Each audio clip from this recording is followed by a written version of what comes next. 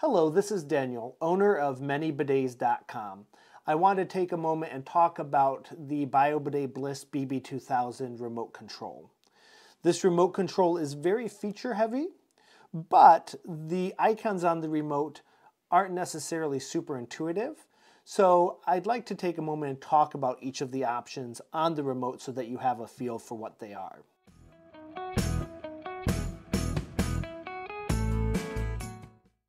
The first button, which looks like a square on the remote, is the stop button. That one's pretty self-explanatory. The next button over looks like a cute little W. That's actually supposed to be a butt.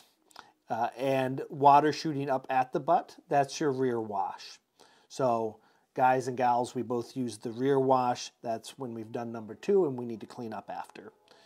This other icon next to it, that's supposed to be a lady in a skirt or a dress with water coming up, indicating the front wash or the feminine wash.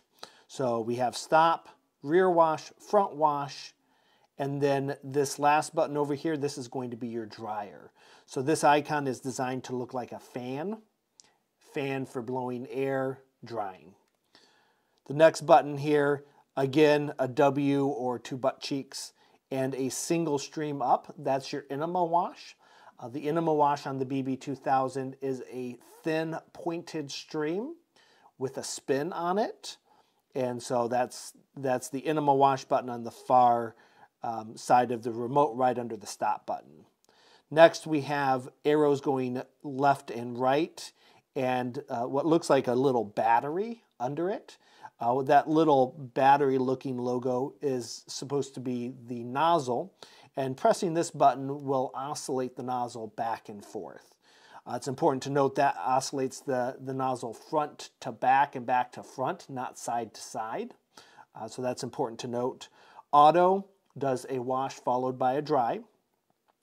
The dry cycle may not be quite long enough, so you may need to run the dry cycle a second time, just a warning. But that auto button runs a wash followed by a dry. And then over here on the far side of the remote, what looks like a screen with lines coming out of it, that's your deodorizer button. So you're turning the deodorizer on means that when you sit down on the seat pulls any of the air from inside the bowl through the deodorizer. When you turn it off, the deodorizer doesn't kick on when you sit down. You've got your plus and minus buttons here. This controls the water pressure. So minus and plus, plus and minus. Between those buttons, you have some squiggly lines with a little thermometer on it. That's going to set the water temperature. So you're going to press that, the water temperature is going to go up. So low, press it again, medium, press it again, high. And then the third time or the fourth time that you press it, it's going to turn off. And then of course start over when you press that button again. It's also important to note on the screen, you have 3 bars next to the thermometer sign. So it's going to go 1, 2, 3, and then none of the bars are going to show. That's going to tell you what temperature it's set at. It's also important to note up here we have logos or icons for the other options that we talked about. The first one in the upper left as you're looking at it is the rear wash. And then next to that, they actually use a different symbol on the icons on the remote for the feminine wash. It's supposed to be the curvy side of a lady. On the second option, that's the feminine wash. And then you have lines for your deodorizer, enema wash, and then of course the drying cycle. The next row down on our remote, we have the arrows. This shows the position of the nozzle, so you're able to adjust the nozzle front to back. Important thing to note, if you're following along with this in the manual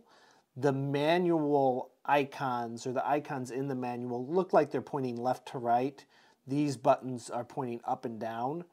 We get a lot of people asking about that. They're the same buttons. So don't let that throw you for a loop if you're looking at the manual.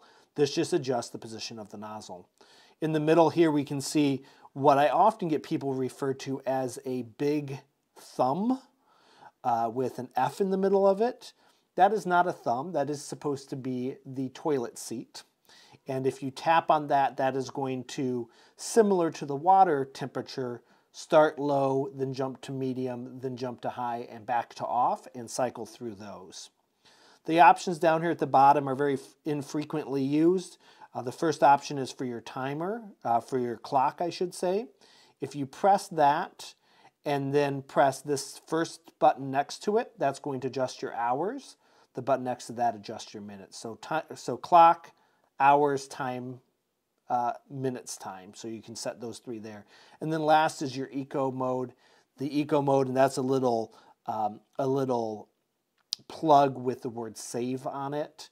And that eco mode turns down the water temperature and the seat temperature. We're not in use to help save electricity. These don't use that much electricity in the first place, so not really something we see people use, but it is here on the remote. The one thing that this remote misses that a lot of people wish it would have is that it doesn't have a backlight. So the buttons are raised and you can kind of feel the seams between the buttons. So at night you can kind of feel which buttons you need to press, and you kind of get a feel for what buttons you need to press as you use it more.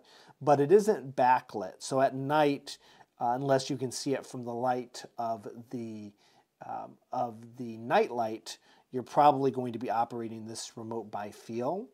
So that's just a little bit of a heads up so that you're aware of that. Hopefully you found today's video on the Bio Bidet Bliss BB-2000 remote control helpful.